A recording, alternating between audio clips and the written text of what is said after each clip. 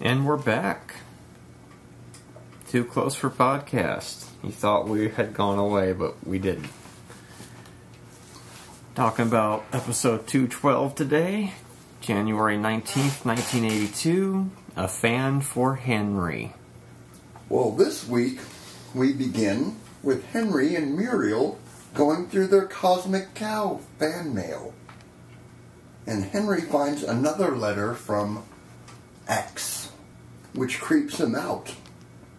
The next day, Sarah brings up the mail with another letter from X, saying that he must have Henry's Cosmic Cow puppet because the comics are no longer doing it for him. Or not getting X off anymore. It's not doing the trick. It needs a better fix. When Henry shows up with a police officer named Ron Williams, the police officer tells him not to worry about it, and perhaps he ought to think about buying a gun. Monroe suggests they purchase a kangaroo for security reasons. Ron tells Henry he can't do anything about X until X makes his move. Later, Henry and Muriel come home and find the doors unlocked.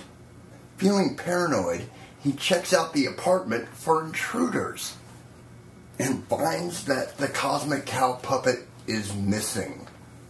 Then Muriel finds a note pinned to the mirror saying that X has taken Cosmic Cow and will be back. And that's Act 1. Well, if they'll be back, there's nothing to worry about then, now is there?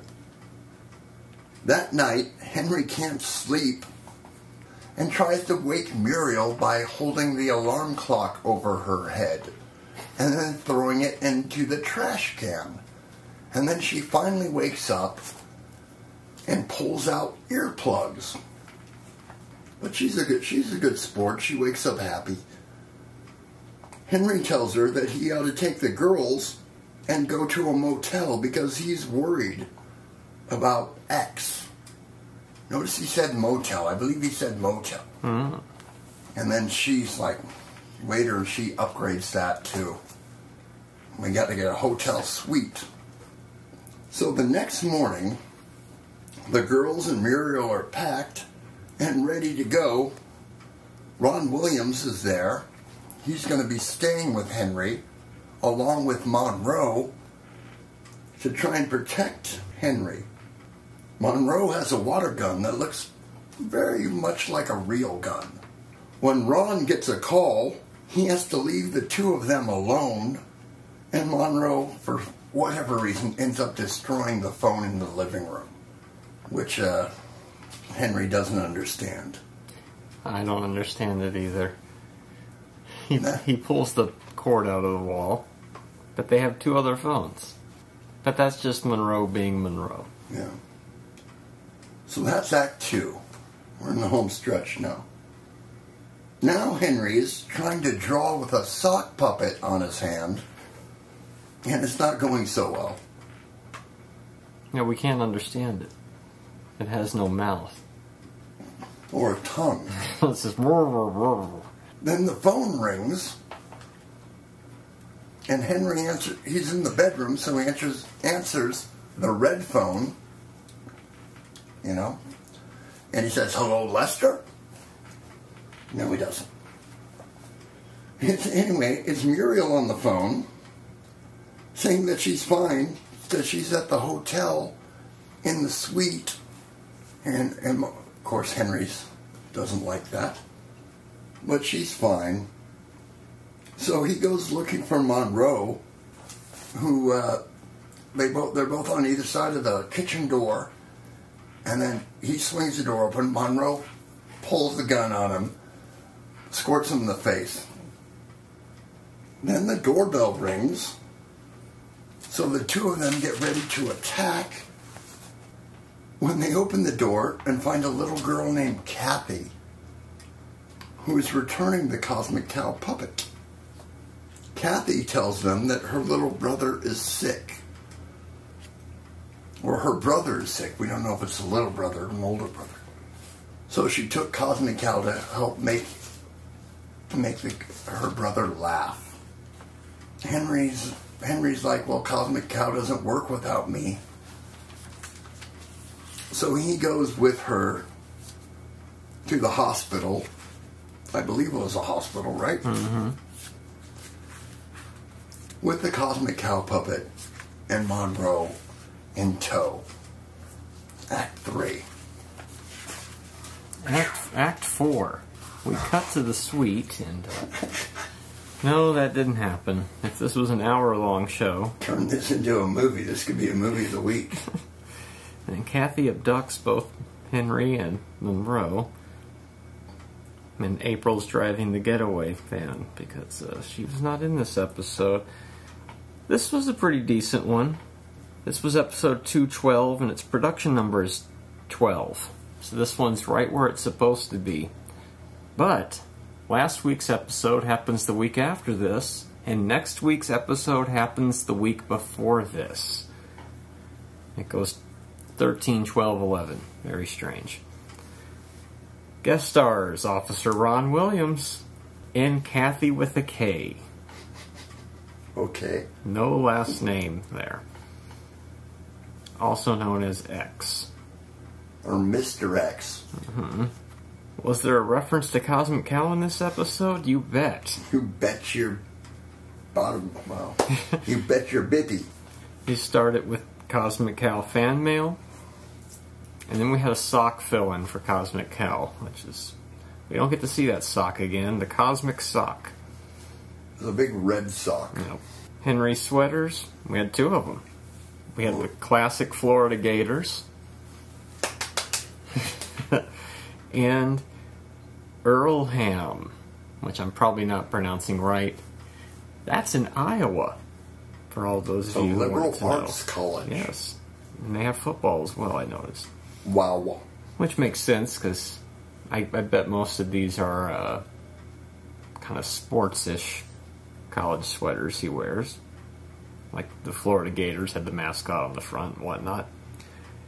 Is Monroe wearing stripes? You betcha. He multiple stripes. You like stripes. You like Monroe. You'll love this episode. Seriously. Who's notably absent? April? Yep, with no explanation. They could have thrown a bone and said, April's out of town, but nope. I'm guessing written without April in mind. We also get a reference to Henry's mother-in-law, once again, without Who still doesn't have a name. No name. I have determined she does not get her name until she actually shows up in the show, and that even takes till the 3rd act of that episode. That's coming up fairly soon here. Let me see, just looking back real quick. This episode was written by one Eric Tarloff, and it's the only episode of season 2 that he has credit for. So he was probably going off the original model minus April. That's my guess. I have no proof of this, but it just kind of makes sense. Yeah. Not familiar with April. Mm-hmm. But totally familiar with the cow. Yeah, he totally went the Cosmic Cow route. There's many ways you can approach a Too Close for Comfort script, and this guy went the Cosmic Cow route. One-sided phone conversations. We had the sergeant to officer. Oh, you know it. We had them. Betcha. And then we had Muriel to Henry. And no, we can't cut away to Muriel. We can't show you her. But guess what? A few more episodes, that rule gets broken. One time and one time only. The one-sided phone conversation. And you can argue with me about it. You'll have to wait till the episode and say, does that really count? I won't spoil that for you. Just something to look forward to in the weeks ahead. I'm intrigued. We had 5 instances. Well, and there was also a no-sided phone conversation as Monroe pulled the cord out. Remember when phones had cords? Henry pointed 5 times. And Ron Williams had a lot of finger acting going as well. There's This show was a lot about acting with your fingers and pointing. We had one good Henry stammer. Zodiac? See, that's why they were scared, because there was a Zodiac killer in San Francisco, in that area at that time, I believe. And this officer, Ron Williams, is just laughing about it as he says, I haven't seen letters this messed up since the Zodiac killer. You have a gun? You ought to think about buying one. Oh, yeah.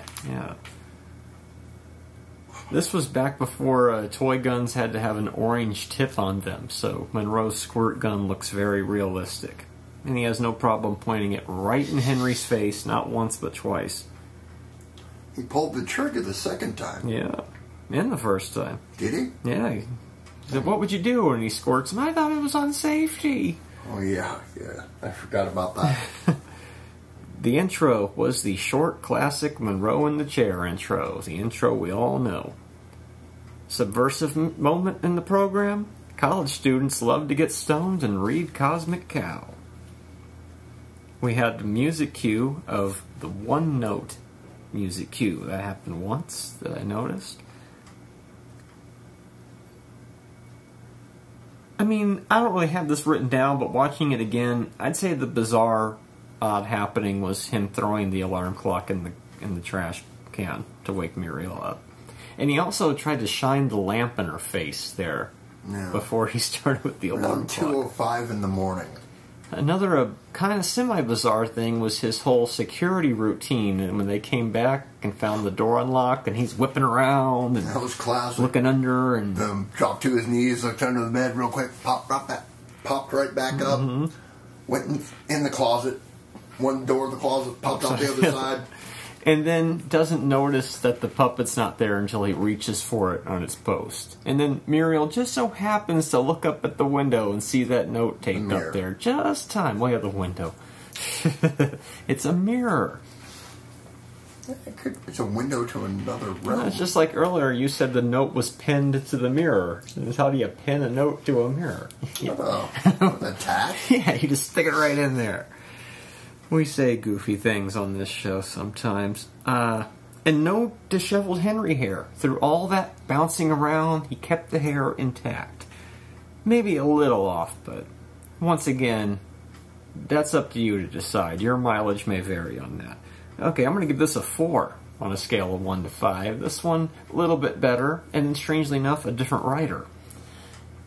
What does that say? I don't know. I like it all. What did we learn this week? Nothing. We relearned something. We learned that Henry still doesn't like guns, as we learned 2 weeks ago. Now, we learned other things like lock your door. Lock your door. When you get one letter from somebody named X that seems kind of menacing, remember that other letter you got from X that said that their brother was sick. Yeah, that you didn't respond to. Don't throw away your fan mail. And never told anyone about Henry. Oh, that's right. Poking holes in the plot line there. Let's not do that. That's just like Monroe pulling the phone out. But they have 2 other phones. And one of them rings after that. They both ring. I'm assuming the one in the kitchen rang as well. That's true. That is true. Alright, next week. It's another pretty good one. The episode that happened before this one, but was shown after this one. You can't see my finger acting on a podcast. Next week, Brotherly Hate. Ooh. April. Yes, April. April plans for Henry and her father, Bill Rush, to meet up and hopefully reconcile. Will it happen? I don't know. I think there was an incident with a goldfish that there's some grudges being held, so you'll have to tune in next time for that one. Is April's father the older brother? Is that ever discussed? I guess we'll have to see if we can find that detail rewatching that one. We'll let you know. You can hear my show on Stitcher. Stitcher is radio on demand. download the free app today. Listen anytime, anywhere. Create custom playlists. Rate and review my show on Stitcher. And over 4 million car dashboards. On demand and on the go. No downloading, no syncing, no wasted memory. Stream your favorite podcasts. Don't have Stitcher? Download it free today at Stitcher.com or in the App Store.